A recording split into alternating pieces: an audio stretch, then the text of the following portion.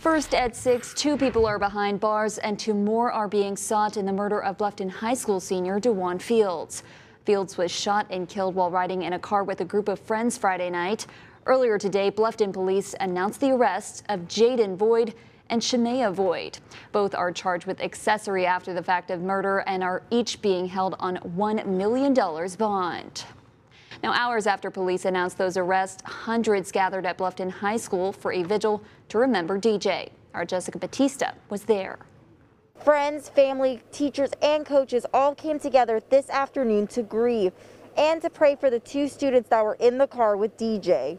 His pictures on display around the field, along with a balloon with his football number, 55. People wept, hugged, and embraced one another, trying to make sense of his killing. Many remembered DJ fondly, including Superintendent Frank Rodriguez, DJ's football coach, and a family friend, who not only spoke about DJ, but sent a powerful message to the students. You all know what's going on in this community. This isn't the first shooting that has happened. It has been going on.